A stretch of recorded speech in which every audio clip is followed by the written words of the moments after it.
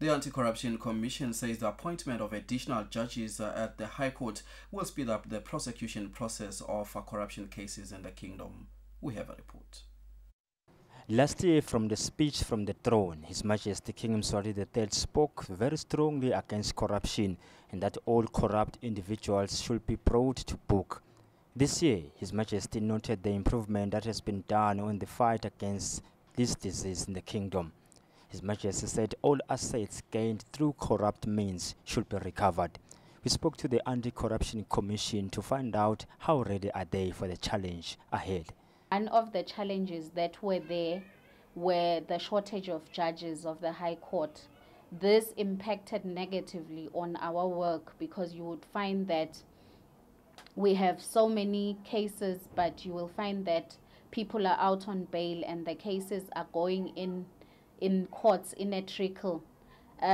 This time around, after the King's pronouncement, we are sure that with the addition of judges, such challenges will be taken care of and our cases will be going in. It's not just corruption cases, also commercial crime cases will also see the light of day. So we are very happy with His Majesty's speech.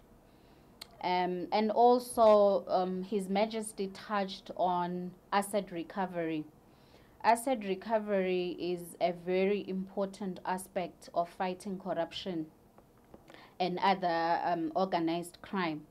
The United Nations Convention Against Corruption, which Swaziland ratified in 2012, provides that all countries that have ratified can now have their assets forfeited back to their states, which means that we have a good opportunity as a country to get assets that are stashed in offshore accounts to back to the state. So we do thank His Majesty for that.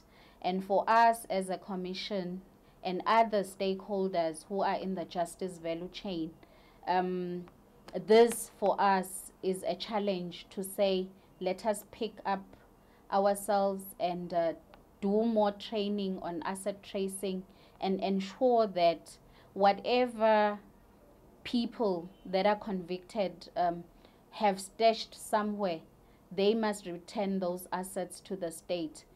For Swazi TV News, I'm Linton Gule in Babane.